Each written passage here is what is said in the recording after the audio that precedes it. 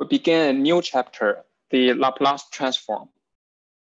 I received the midterm course and teaching evaluation for this class. I was a little bit surprised that the most comments I received said the course is still too difficult and the pace is a little bit fast. So in the rest of the term, I'll try to slow down a little bit so that hopefully will get easier for you to accept those new knowledge. But also, as I said, if you have already learned the Fourier transform, then the Laplace transform and Z transform as its extensions will hopefully be not as difficult as the first time when you know Fourier transform. Okay. So Laplace transform. It's from the chapter 9 of textbook Oppenheim-Wilsky. I recommend you to read the full chapter to understand the background, understand deeper about the Laplace transform. But first, let's recall the continuous time Fourier transform, which is in this blue box above. It says that if we have a continuous time signal x of t, then we use this formula, taking the integral, then the t will disappear. We get a function capital X of j omega, which is the Fourier transform of x of t. Omega is the frequency. So Fourier transform is actually a representation of the signal x of t in the frequency domain. This chapter, we will extend the Fourier transform by replacing the variable j omega with sigma plus j omega. So both omega and the sigma are real numbers. Therefore, the j omega is a pure imaginary number, right? J is the imaginary operator, j squared equals -1. And the sigma plus j omega is a complex number with both real part sigma and imaginary part omega. So the same formula, if we replace j omega with sigma plus j omega, the right-hand side, the same replacement occurs. Yeah, then the question is why we need this replacement. So this replacement actually leads to the definition of Laplace transform. So where is it useful? So first, let's understand this replacement, this extension from a intuitive illustration. Originally, the Fourier transform is defined on the imaginary number j omega. So if we plot those numbers on the real and the imaginary plane, in other words, in the complex plane, then j omegas are on the vertical axis. So this blue vertical axis. But if we extend to sigma plus j omega with the real part sigma that can be non-zero, then we extend from the vertical axis to the entire sigma and omega plane, to the entire 2D complex plane. This is intuition of the extension from j omega to sigma plus j omega. So the sigma, so what is sigma? Sigma is just a, it's just the real part of a complex number S. So our purpose is to extend from j omega to a general complex number S. So sigma is the real part of that complex number, where sigma can be non-zero, because previously with j omega only, it has 0 real part. So sigma is a real part that can be 0 or non-zero in this chapter. Okay, then the Laplace transform is defined as a integral over time t, x of t exponential minus st, right? Because from the last page, we defined sigma plus j omega as s, so this is s. And similarly on the left-hand side, sigma plus j omega equals s. So after taking this integral, we have a function of s. This function of s is called the Laplace transform of x of t. So its Laplace transform basically takes the same format as the Fourier transform, but instead of j omega, it is a general complex number s here. Okay. So up to now, I only introduced to you what is Laplace transform, but I haven't explained why we need Laplace transform. So first, let's look at where Laplace transform can be useful. Its main application is still in the LTI system, a continuous time LTI system, linear time invariant system.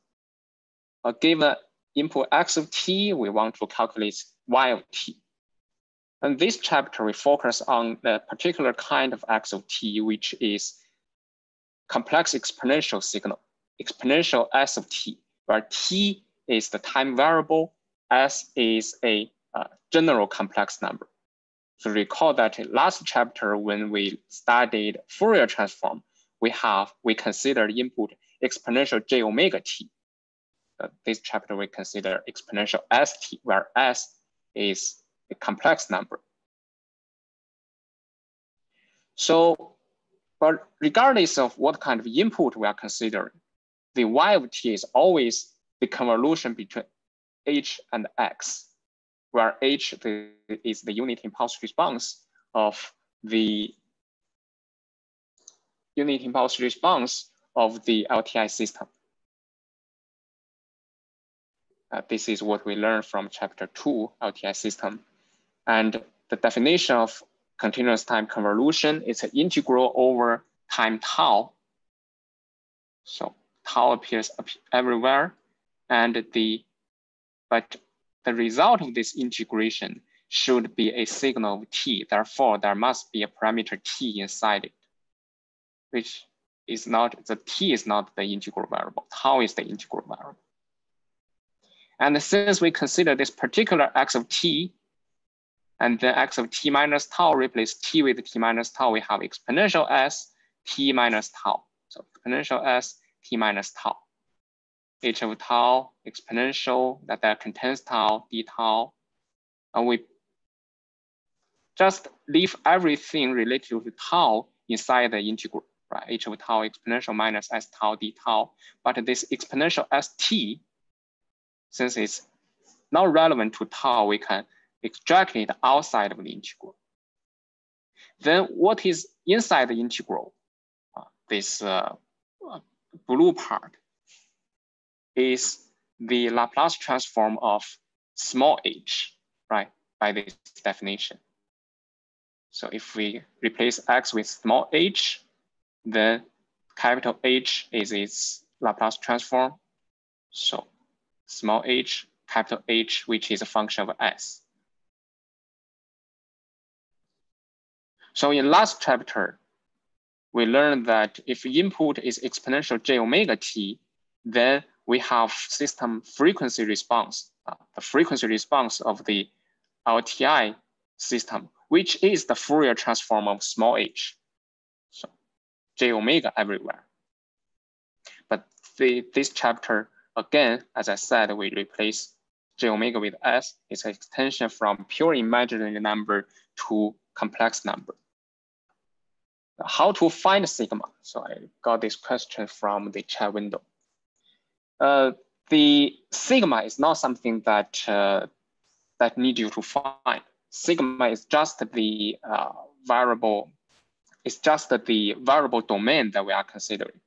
Just as in the Fourier transform, when we say we get the Fourier transform h with j omega, it's just a function of omega. We don't have the question how to find omega. So the entire last chapter, the purpose, the task is to calculate a function h of j omega. So omega is the variable of that function. At this chapter, our purpose is to obtain a function of general complex number s, where s is a variable. Since it's a complex variable, this variable is composed of two variables actually, the real part sigma and imaginary part omega, which are both variables, and we don't need to find them. They're just our variables. Okay. So to summarize for LTI system, if input is exponential st, then the output is exponential st multiplies this function capital H of s, where capital H of s is the Laplace transform of the system unit impulse response small h. And we learned in chapter 2, if you still remember, or you can check back the slides in chapter 2, this exponential s of t is called an eigenfunction of the LTI system. H of s is the corresponding eigenvalue. It's the eigenvalue corresponding to a particular complex number s. So the input x of t, which is exponential s of t, is this kind of signal. Since s is sigma plus j omega, so exponential sigma t times exponential j omega t. It has two parts, real part, imaginary part. We can spread it as according to the Euler's formula. So both real and imaginary parts have similar structure. So we only look at the illustration of the imaginary part, exponential sigma t sine omega t. If sigma equals 0, exponential sigma t is 1. So we're just looking at sine omega t, a standard sinusoidal signal. When sigma larger than 0, upon this sinusoidal oscillating signal, there is a magnitude that is increasing over time t. So as we can see, sigma omega t is increasing, is oscillating while its magnitude is increasing. And when sigma less than 0, exponential sigma t is decreasing over t and diminishes to 0 as t goes to infinity. And this decreasing function limits the magnitude of oscillation of sine omega of t, so which is plotted in this way. Okay. So what's the difference of the function between Fourier transform and Laplace transform? So what are the different functions of them? Actually, yeah, I will explain it in shortly in a few slides actually. But first, let's finish this this part that relates Laplace transform with a LTI system. Then I'll explain why for LTI system the Fourier transform is not enough, but we also need Laplace transform. Okay. So we just considered x of t being the exponential st, but for general x of t, how can the Laplace transform be useful? So for general x of t, this relationship still holds. Y of t is the convolution of h and x. So this always holds. And then if you consider the Laplace transform of output y of t, so denoted by capital Y of s, invoking the definition of Laplace transform small y of t exponential minus st dt, so integration over t so that it's a function of s. And then y of t, since it is the convolution of h and x, we replace the y of t, we replace the red part with the definition of convolution. Right? This is the standard definition of convolution between h and x. The convolution itself is also an integral, but it's an integral over tau. And the result is time t. It is a signal of time t. And then we change the last term in the integral a little bit. It's exponential minus st. We write it as exponential minus st minus tau. And there's additional exponential minus s tau, so that the equality still holds. So what's the purpose of rewriting this term, of splitting this term? We can put exponential minus s tau together with h tau. we can put exponential minus s t minus tau with x of t minus tau. And inside this integral, there are d tau and dt. So d tau is put together with all the functions with tau. And dt is put together with all the functions with t, but we change it as t minus tau, because here dt equals d of t minus tau, right? So t is the time variable that is changing. And inside this integral, since t is the integration variable, then we can add a minus tau to it without changing the result integral, because minus tau for this integral, minus tau is just a constant.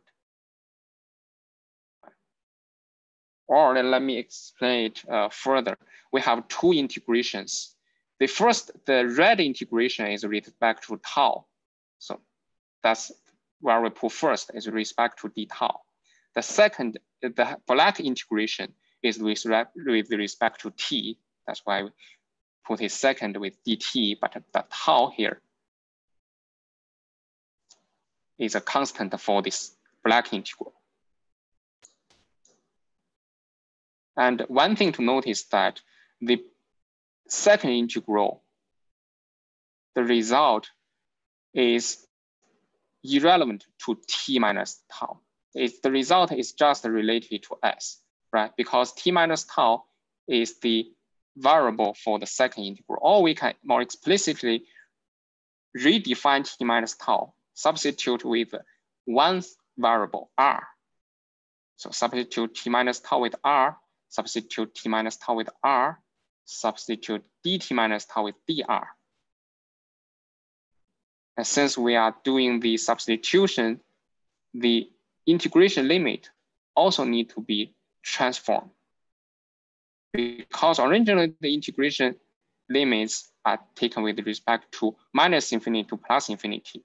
If it is with respect to t, now we are considering r, which is t minus tau. So the integration limit is minus infinity minus tau plus infinity minus tau.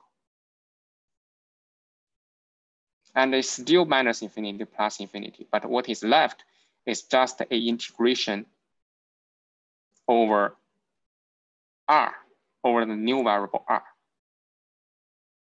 And the first term is straightforward, right? H tau exponential minus s tau d tau is the standard definition of Laplace transform.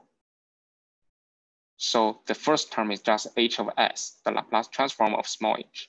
And the second term, x of r, although the integration variable is r, but it does not change the result of integral. If we replace r with tau or replace r with t for every r.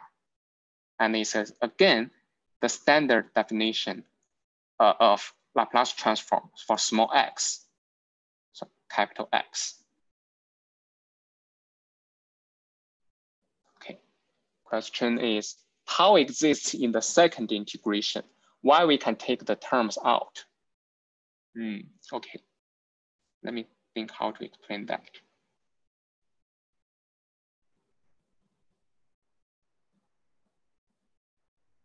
So one way to explain it is the following. The red, let's say the red integration, we'll always remember that the red integration is taken with respect to tau. Right? So it should encapsulate everything related to tau, including the second integration. So the second integration is in principle inside the first integration, but I just write it last.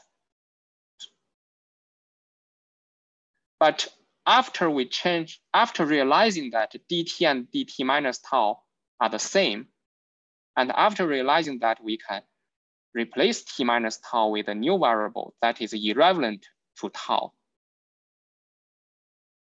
we can further split the second term outside of the red integration. So you can understand as a particular structure that facilitate us to make something that was originally inside the integral to a separate integral. Okay. The d tau, I just write d tau here. So as I said, in principle, we should write h of tau exponential minus s tau, then everything inside the black integral, and then d tau. I just write d tau first, but I write d tau first, but in principle, the second integral should be inside the first integral. And then after changing the dt to dt minus tau and replacing t minus tau with r, we can completely split out. Okay.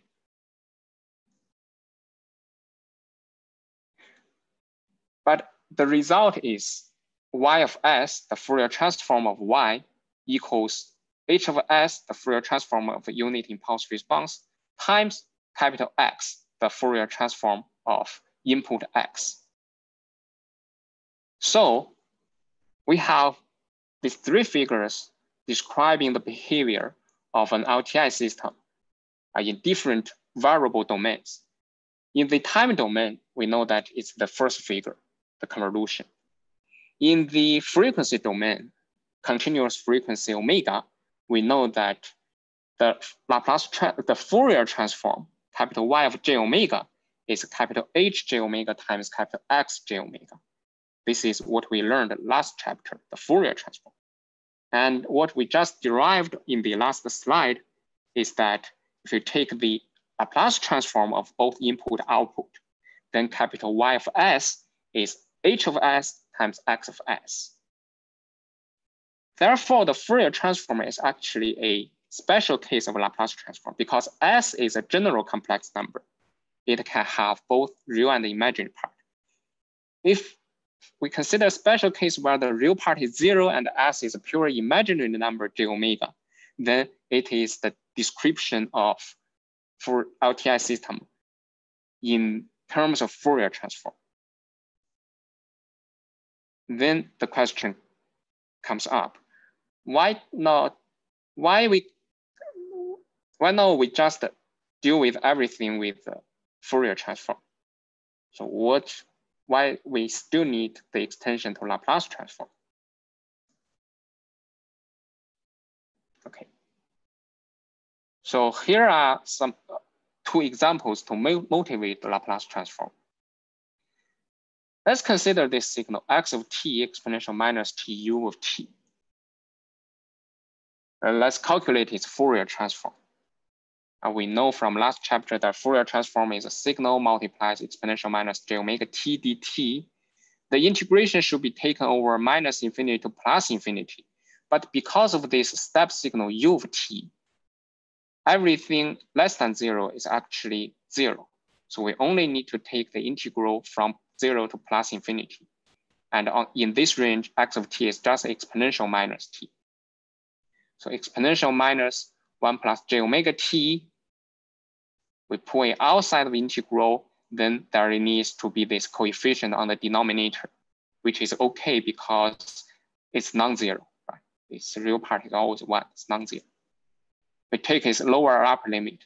The lower limit, the lower upper bound. The lower bound is simple. Just replace t with 0, then the result is 1.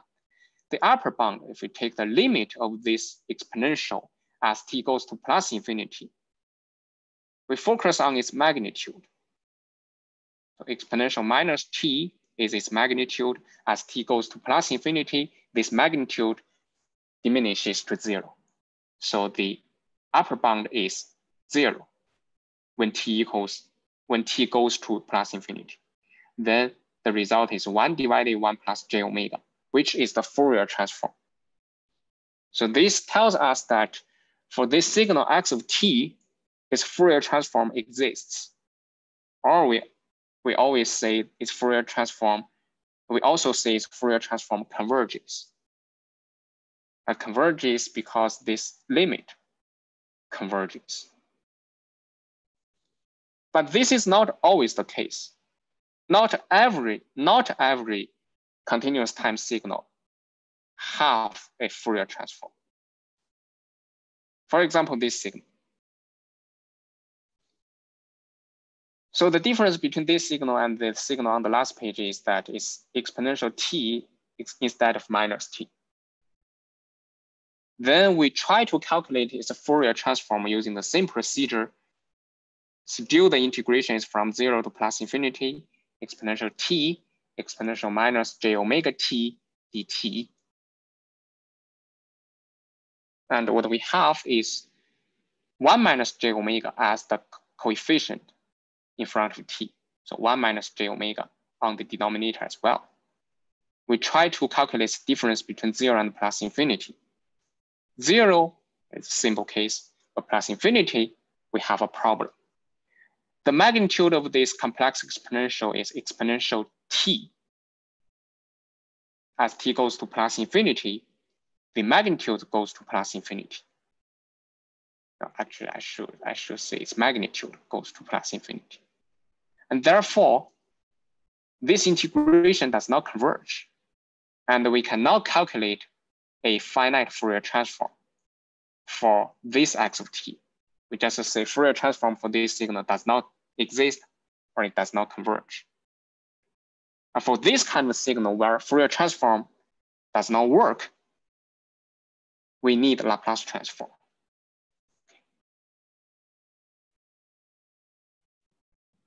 So this introduces our first exercise.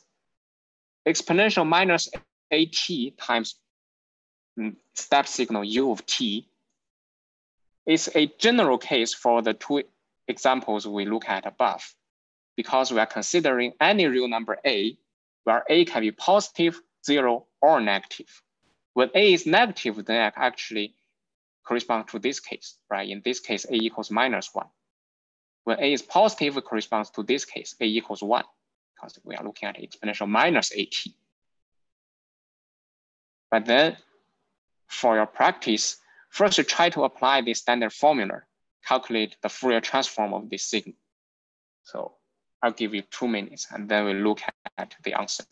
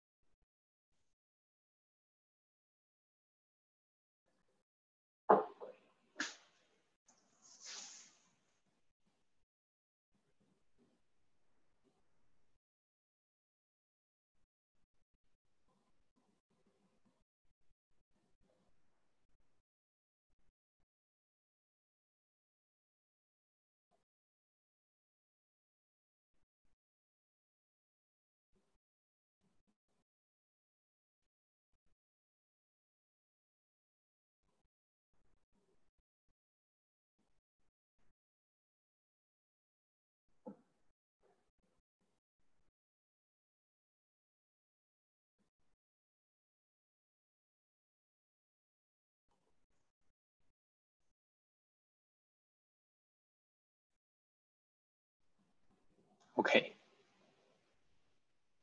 The Laplace transform of the signal, the standard formula exponential minus at u of t here, exponential minus st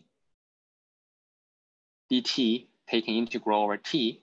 Because of this step signal u of t, we only keep the part from 0 plus infinity, because everywhere less than 0, everywhere t is less than 0, the signal is just 0. The integration is nothing.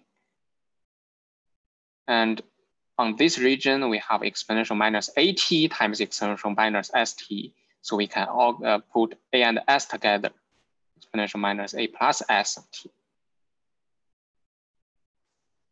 And putting it outside of the integral, minus s plus a is on the denominator. On the numerator, we're taking the difference between 0 and plus infinity. So for 0, for t equals 0, the result is just 1. And then the focus is to take the limit t goes to plus infinity of this term, exponential minus s plus a. So we put lower bound first, upper bound second, so that there is additional minus sign cancels the minus sign on the denominator. And then next, let's discuss the limit as t goes to plus infinity. S is a complex number, so we write it as sigma plus j omega. But sigma is its real part, j omega is its imaginary part. This limit is, so we just replace S with sigma plus j omega. Same limit. This limit has, so what's it, after the limit symbol is a complex number. Its magnitude is minus sigma plus a t. Its angle is given by exponential minus j omega t. So in other words, minus omega t is its angle. So here we discuss the limit in three cases, sigma plus a, whether it's positive, 0, or negative. When it is positive, the magnitude exponential minus sigma plus at goes to 0 when t goes to plus infinity, right? If this sigma plus a is a negative number, is a positive number. So for the first case, the limit is just 0. For the second case, sigma plus a is 0. Then it is this term, the first term becomes 1. We are taking the limit for exponential minus j omega t, which does not exist. Because we know that exponential minus j omega t, both its real and the imaginary part, are sinusoidal signals that are oscillating at a constant magnitude. And such a constantly oscillating signal does not have limit. And when sigma plus a less than 0, then minus sigma plus a is positive. So exponential, a positive number times t, as t goes to plus infinity, the magnitude will ramp up to infinity as well. So the limit does not exist either. It's just plus infinity. There's no finite limit. That's the discussion of this limit for different cases of sigma plus a. Therefore, if and only if sigma plus a is positive, the first case, we have this limit equal 0. Otherwise, this limit does not exist. And substitute this result back to the calculation of Laplace transform. Only if sigma plus a larger than 0, we have the Laplace transform, which is 1 minus the limit 0. Right, this limit is 0 for this case, 1 minus 0. S plus a, which is 1 divided by s plus a. So this limit only exists when sigma plus a larger than 0. In other words, sigma larger than minus a. But what is sigma? Remember that sigma is the real part of s. So the real part of s larger than minus a. To summarize, the result is the Laplace transform of the signal exponential minus at u of t is the simple fraction s1 divided by s plus a, but this only holds when the real part of s is larger than minus a. Outside of this region, outside of this real part s larger than minus a, the Laplace transform does not exist because one critical limit during the calculation of integral does not exist.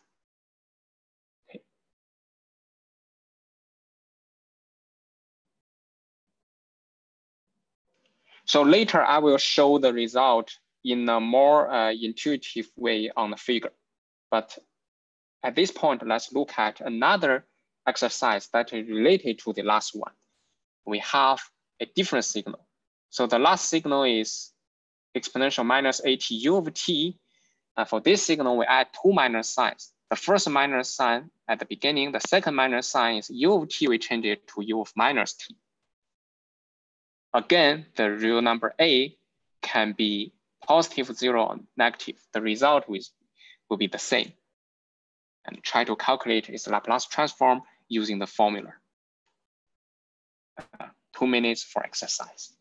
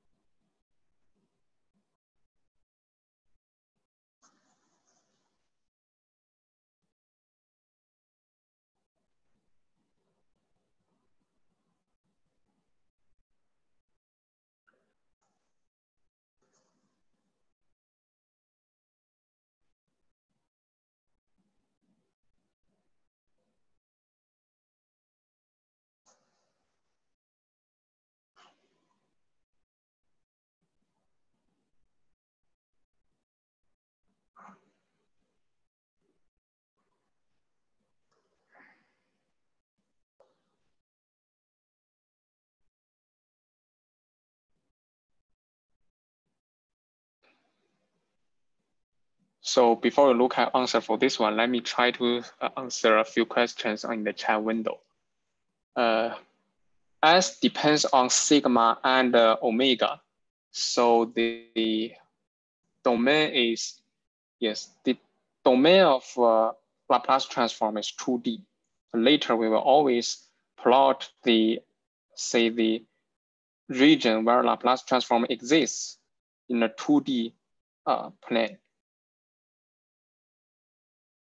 The sigma looks like a 6. I'm sorry for that.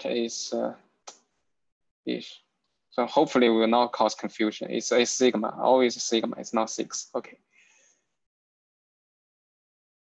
For this signal, we apply the same procedure of calculating Laplace transform, but because u of minus t is the reflection of u of t on the time axis, so it's 1 when t takes value from minus infinity to 0. It's 0 when t is positive. Therefore, it keeps the integration on the region where t is negative. That's why the integration is taken from minus infinity to 0. On this region, we have the signal as exponential minus at. Don't forget this minus sign here at the beginning. Multiply with exponential minus st dt is the Laplace transform. Try to calculating the integration minus s plus a on the denominator, exponential minus s plus a of t on the numerator. And again, we are encountering this problem of calculating the lower bound. As t goes to minus infinity, what is the limit of this term? The upper bound is just t equals 1, exponential equals 1. T equals 0, exponential equals 1. And the two minus signs cancel each other, so we have s plus a. Okay.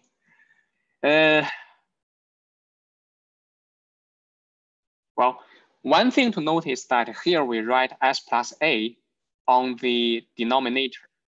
A is a real number. S has a real part, sigma plus a. So we need to be careful that sigma plus a cannot be 0 in this case. But because of a later discussion, sigma plus a equals 0, this case is excluded from our result anyway. So excluding sigma plus a equals 0 also excludes the possibility that the denominator is 0. So we are okay. That's just a remark about the denominator being 0, being non-zero. Okay. Again, we consider S as the sigma plus j omega and discuss the limitation of this complex number. Its magnitude is exponential minus sigma plus at. Its angle is minus omega t. So again, when sigma plus a is positive, because t here goes to negative infinity, so we have a minus sign, minus infinity, so minus t is positive infinity. Sigma plus a is positive, then this exponential goes to positive infinity. Positive infinity. In other words, the limit does not exist. Then when sigma plus a is less than 0, we know that the limit must be 0. It must be diminishing as t goes to minus infinity. And in between, when sigma plus a equals 0, we are again looking at a signal oscillating at a constant magnitude whose limit does not exist. So the result, which has a very similar structure with the last example, only when sigma plus a is negative, this limit exists and it equals 0. Otherwise, the limit does not exist. So only when sigma plus a less than 0, the Laplace transform exists, which is 1 minus the limit 0 s plus a, which is again 1 divided by s plus a. But this time, the condition for this to hold is sigma less than minus a. In other words, the real part of s less than minus a. Real part of s less than minus a.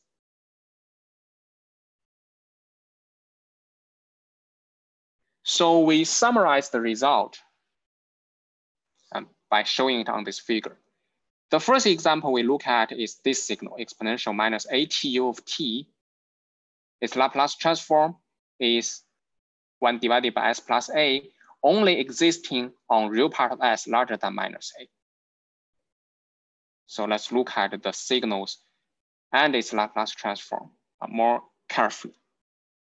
The signal, it has u of t, which is step signal. So everything left to the vertical axis is just 0. Everything to the right of it is exponential minus at. We consider the case. So on this slide, we only consider the case a positive. So next slide, we will consider a negative. When a is positive, exponential minus at is a decaying signal over t. Right? It's diminishing as t goes to infinity.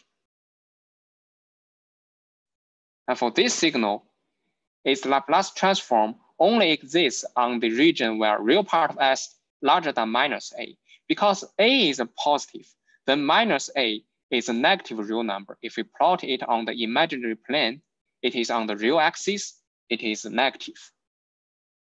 So the Laplace transform only exists on the region where real part larger than minus a. It is the red region. It's called the region of convergence, ROC, for this Laplace transform. Here, the minus a, the point minus a, is called the pole of x of s. So this point is called the pole. And a general definition of a pole is a point that makes the denominator 0, right? S plus a, if we want to make it 0, then s equals minus a. Therefore, minus a is called the pole of this fraction x of s. And there are some relationships between the structure of x of t and its Laplace transform. X of t is a so-called right-sided signal because it is 0 on the left. It is only non-trivial on the right, so we call it right-sided. Then it's kind of a coincidence that the ROC of the full Laplace transform is also on the right of the pole. So I highlight the right and the right. It's some result that make it convenient for you to memorize. If the signal is right-sided, then the ROC is also on the right because we have larger than minus a, it's on the right. And also, the signal is, if we take the integral of this signal, so x of t, we can take its absolute value. Although in this particular example, x of t and its absolute value are the same. But if we take the integral of its absolute value, we know that this integral is finite. When this integral is finite, on the Laplace transform, we can notice that the region of convergence contains the vertical axis, right? Vertical axis falls inside the region of convergence. So what is the vertical axis? The vertical axis is the axis where the real part of s is 0. It only has an imaginary part, so s equals j omega. Because sigma equals 0, so s equals j omega. When s equals j omega, we know that this kind of transform is the Laplace transform.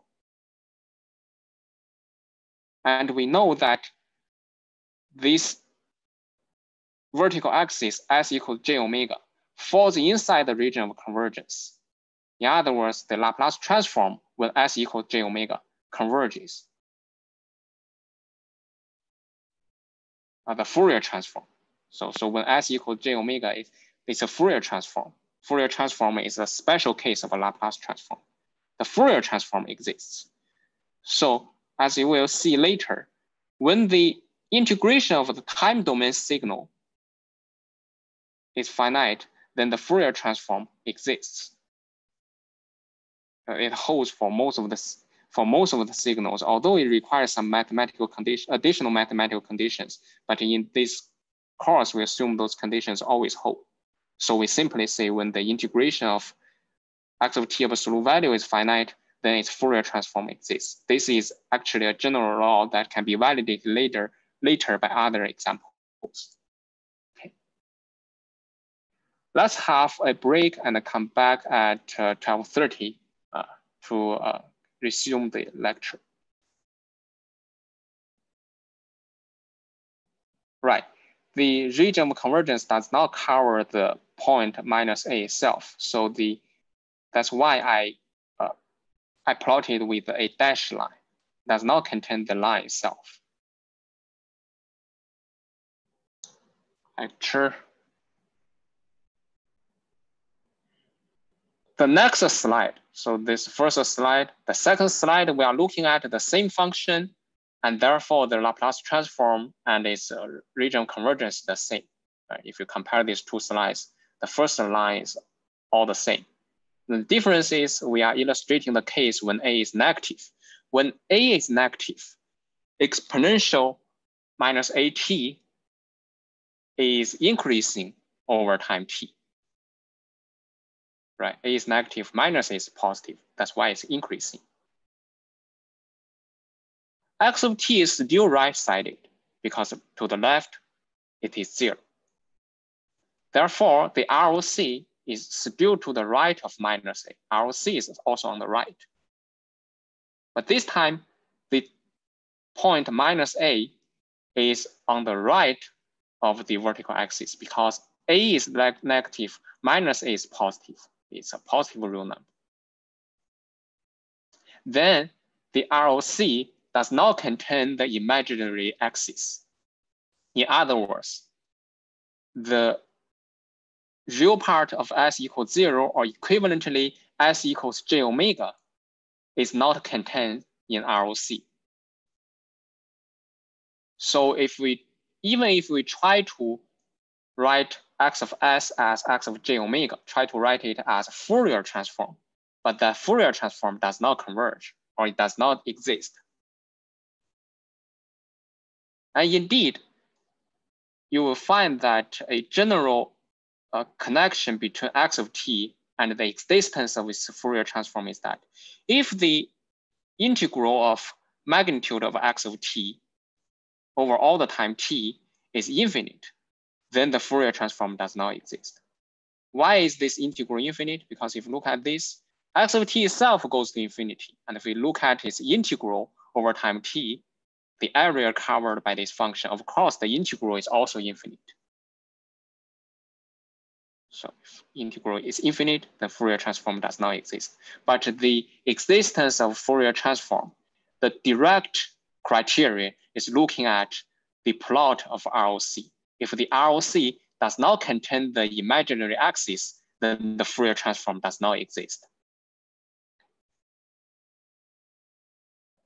The first two slides are looking at the function exponential minus at u of t. Then the next slide, we look at a different function. This function is from exercise 2 that we did above. Right? It has a u of minus t. Because u of minus t is the time reflection of ut, so this time the signal becomes left-sided.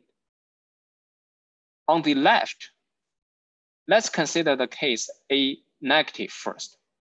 A is negative, exponential minus at is exponential some positive number t is increasing.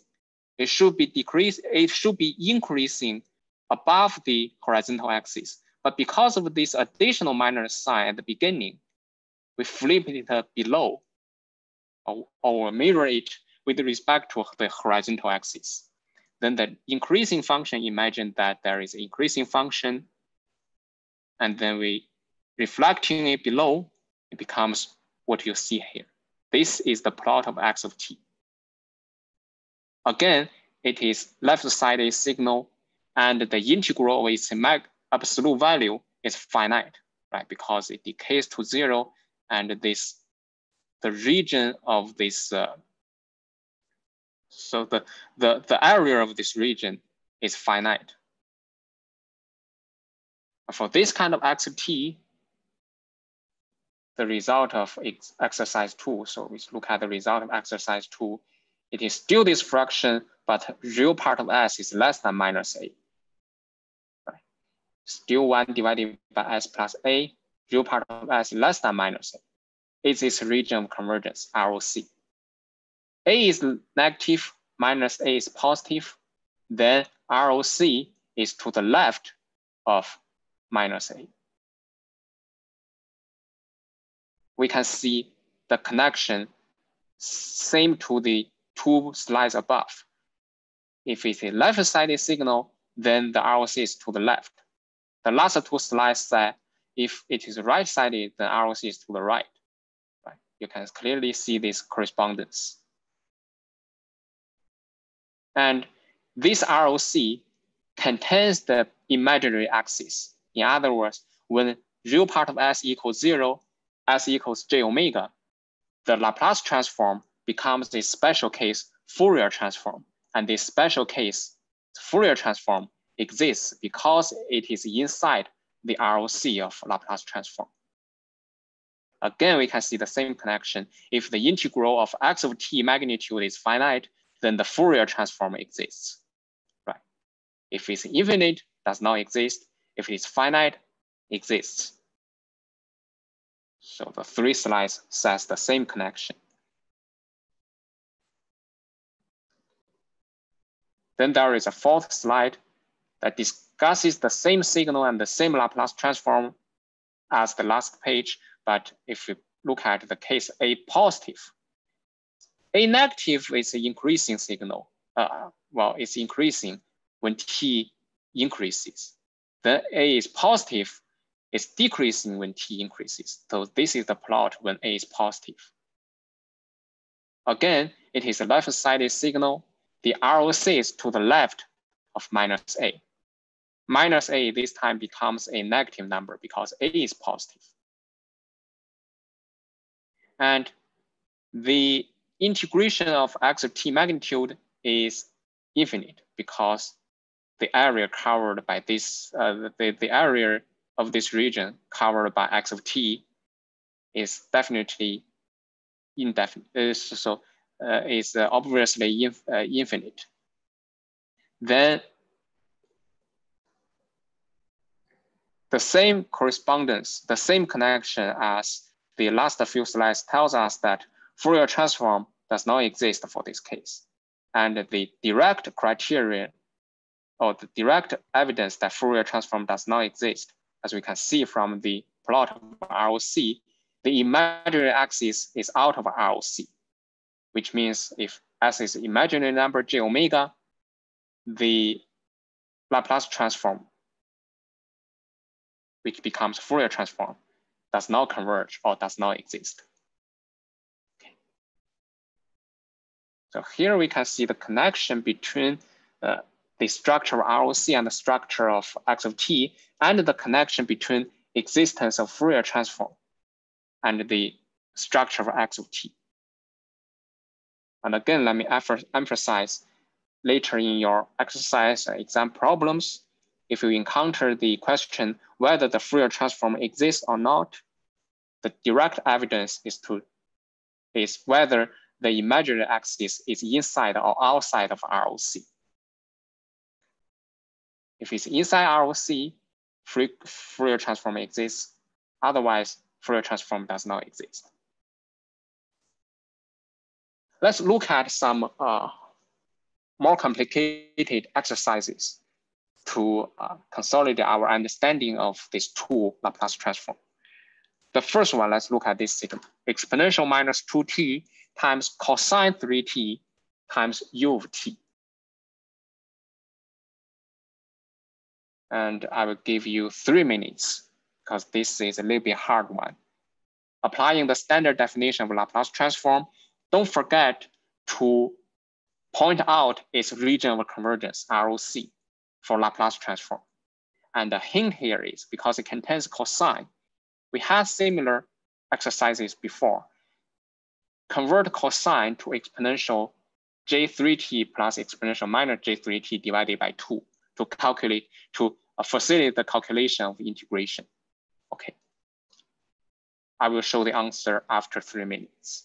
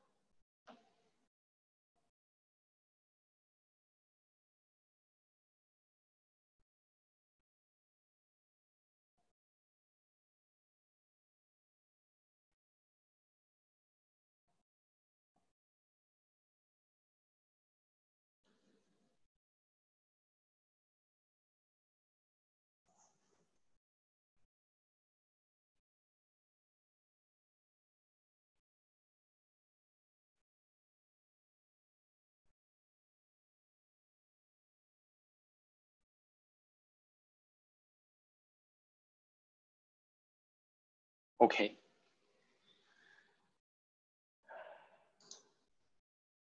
It's a very long calculation. So let's look at the procedure step by step. The standard formula x of s equals x of t exponential minus st dt, integration taken over positive to plus infinity. X of t is exponential minus 2t cosine 3t times ut, but here we don't want to write the ut. Then we need to apply ut to shrink the integration interval from plus infinity. So from minus infinity to plus infinity, we change it to from 0 to plus infinity because of the u of t. And then we replace cosine 2t using Euler's formula, exponential j3t plus exponential minus j3t divided by 2. So 1/2 extracted before the integration from 0 to plus infinity, split as 2 terms. The first term is minus 2t j3t minus st. So minus 2 j3 minus s, organize the coefficients together with t dt. The second term, don't forget this 1/2. So the second term is minus 2t minus j3t minus st. So minus 2 minus j3 minus st dt. We look at those 2 terms separately. The first term, we put the coefficient minus s minus 2 plus j3 on the denominator. On the numerator is this exponential taking difference between 0 to plus infinity. The same structure for the second term, but the difference from the first term is that we change plus j3 to minus j3, right? Plus j3 to minus j3.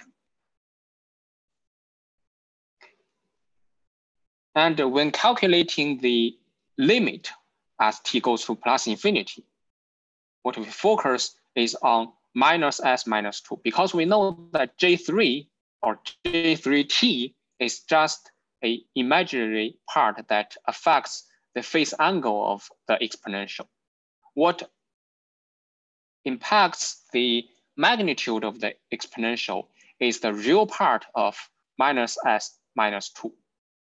So the real part of minus s minus 2 is what affects the magnitude of this whole exponential. And it's also what affects the limit as it goes to plus infinity. In particular, when the real part of minus s minus 2 is negative. So as I wrote here, when the real part of minus s minus 2 is negative, then exponential minus s minus 2t goes to 0 when t goes to plus infinity. So only in this case, we can replace the first term, we can replace the limit as a 0. And similarly for the limit in the second term, because the second term minus s minus 2 is still the same as the first term. So still the same condition, real part of minus s minus 2 less than 0. Then as t goes to plus infinity, the limit is 0. And then minus 1, because it's when t equals 0, exponential 0 is 1. And the denominator just copied down without any change. We can eliminate the negative signs, and we can merge the denominator. So the two denominators multiplying each other, and then they are added up on the numerator. As a result, on the numerator, the j3 and minus j3 cancel each other. What we have is 2 times s plus 2. But because of this 1/2, don't forget this 1/2 during the entire process, then the numerator becomes s plus 2. On the denominator, it is s plus 2 squared minus j squared times 9. Because j squared is minus 1, so it becomes plus 9. So this is the result after some simplification. Again, it requires the real part of minus s minus 2 less than 0. In other words, the real part of s should be larger than minus 2. If we put real part of s on the right-hand side of this inequality, right? Real part of s larger than minus 2. So if you plot this ROC, you will see that the ROC is to the right of the point minus 2. It is consistent with the observation that x of t with a standard step signal u of t inside is a right-sided signal. It is 0 everywhere to the left of 0, and it is exponential minus 2t cosine on the right of t equals 0. And it is okay if you leave your answer in this way. I mean, in homework and exams, it's okay to leave it in this way. But at least you need to calculate the integral. You need to finish the calculation of integral. Right? This is a still intermediate step of integral. You need to at least get this result. Okay. We have a similar example. So I will just show the answer. We change cosine 3t to sine 3t. We denote the signal by y of t, so to differentiate it from x of t. Then we can go much quicker with this one. Exponential minus 2t sine 3t exponential minus st dt. Because we don't have u of t in this step, then we have to shrink the integration interval, starting from 0. And sine 3t, applying Euler's formula, is exponential j3t minus exponential minus j3t divided by 2j. Don't forget, it's 2j, not 2.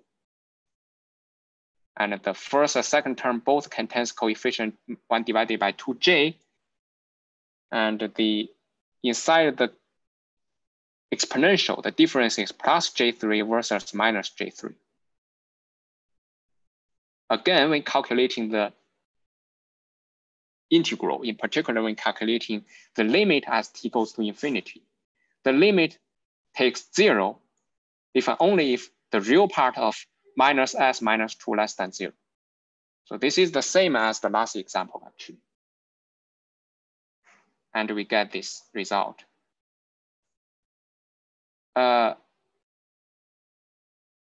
The difference, the key difference is that on the numerator, when we try to simplify it, on the numerator, we have s plus 2 plus j3 minus s plus 2 minus j3. So the result is j times 6. Divided by this coefficient 2j, we have 3 on the numerator. And denominator is still the same as the last example. And the ROC is also the same, real part of s larger than minus 2. So just summarizing the results of the last two examples. Exponential minus 2t cosine 3t u of t is Laplace transform is this one. And with sine 3t, the Laplace transform is this one. Both have the same denominator, and numerator are different. And both have the same ROC. If you plot this ROC, is here. Minus 2 here, the ROC does not contain minus 2, so I put a cross here. It means does not contain minus 2. It does not contain the vertical axis that passes minus 2, so that this axis, so the vertical line passing x minus 2. Therefore, I plot this vertical line with dashed line. It means does not contain this line because it's strictly positive. Okay. And one thing to notice is that this region of convergence contains the imaginary axis where s equals j omega. Therefore, for both the signal above x of t and the signal below y of t, their Fourier transforms also exist. And the Fourier transform just replacing s with j omega. This is Fourier transform.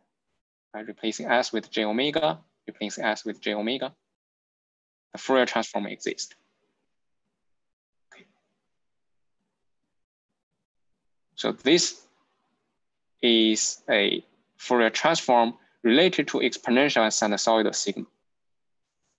The Laplace transform related to this kind of signal. Now let's look at another example.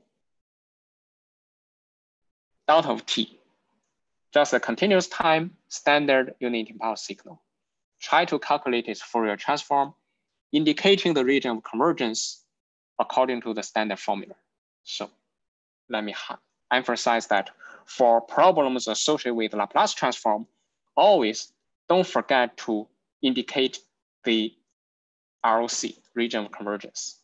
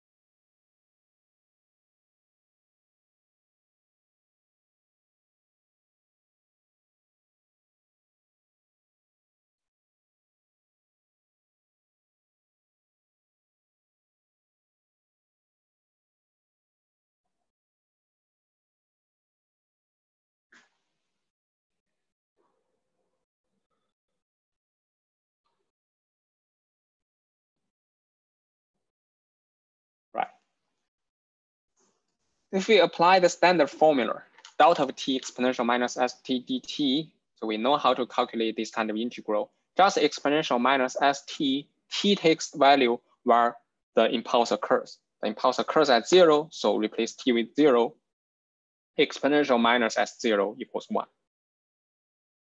And actually, when calculating this result, we are not restricted to any particular region of S. Therefore, this result holds for all the S. If plotted, it is an entire complex plane.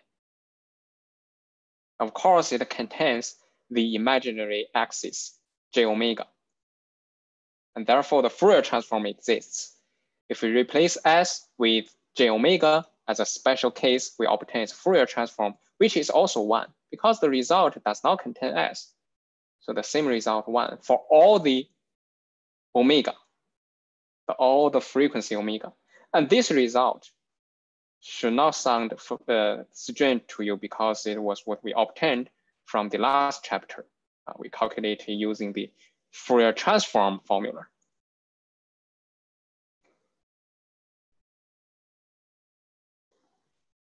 Now let's look at last example, and then we will have an early release of this lecture. Yeah, because the first half of lecture is extended a little bit.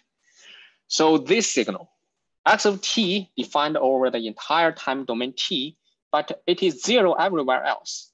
Only when t is between 0 and 1, it is exponential minus t.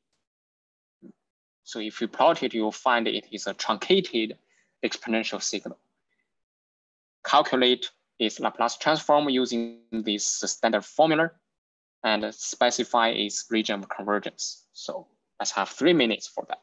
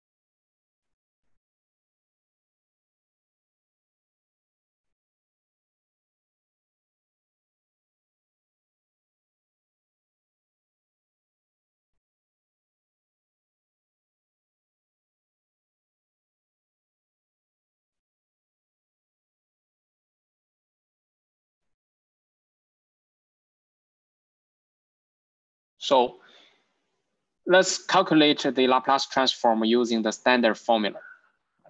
It should be the integration of from minus infinity to plus infinity. But since everywhere else x of t is 0, then we can limit the integral to 0 and 1, on which region x of t equals exponential minus t. Exponential minus t, exponential minus st dt. So we have minus s minus 1 as the coefficient. We put it on the denominator, on the numerator, calculating the difference between upper and lower limit. So we put lower limit first, which is exponential 0 that equals 1. Upper limit minus exponential minus s plus 1 times 1, actually. And because we put the lower limit first, so there is additional negative sign that cancels the negative sign in the denominator. That's why we change from -1 minus s minus 1 to s plus 1. And the ROC, actually all of s, but we need to be careful about the point s equals -1, which will be discussed on the next slide. But indeed, the ROC is the entire complex plane, all of the s, because it does not involve any discussion of or any condition of s for this calculation to hold. So we will leave the answer to this question to the next page. But let's first look at the ROC. Since it is the entire complex plane, it contains the imaginary axis, real part of s equals 0, or equivalently s equals j omega. Therefore, its Fourier transform also exists. So the Fourier transform just replacing s with j omega. So capital X of j omega is 1 minus exponential minus 1 plus j omega plus 1. Okay. So what happens when s equals -1? We know that when s equals -1, the denominator becomes 0. So in principle, we should not write it in this way, right?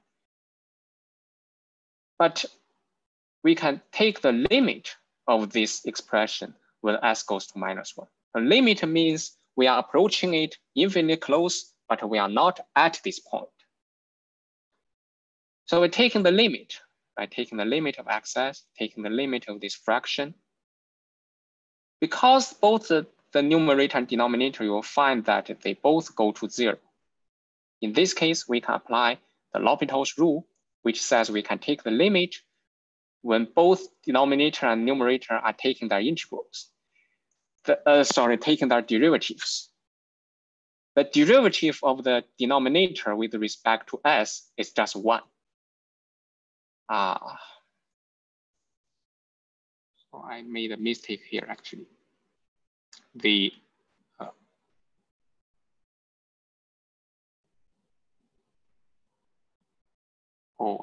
I made a mistake here. So I will correct this slide. I will correct this slide and talk about it next lecture. I made a mistake when taking the integral, taking the derivative. Okay. So, but if we want to look at the particular case s equals -1, not the limit, then x of -1 is this integral exponential minus t exponential t. Because it is x of s, we are replacing s with -1. Exponential minus st becomes exponential t. So these two terms gives us 1. So integral 1 dt is the length of the interval, which is 1. But what I wanted to say is the limit as s goes to -1 equals the value when it is -1. In other words, this expression x of s is continuous at s equals -1. As we said in the chapter of Fourier transform, if such kind of continuity is true, then we can just write the answer with this single case expression without further discussion. And this holds for all s, including s equals -1. Yeah, but I need to correct this derivation. I need to correct it. Okay. Then on the Friday lecture, I will introduce a set of properties related to Laplace transform, and their functions of those properties are the same to those for Fourier transform. It's for our convenience to obtain the new Laplace transform after certain transformation of original signals. Okay, this is today's lecture. Let's meet again on Friday. Thank you.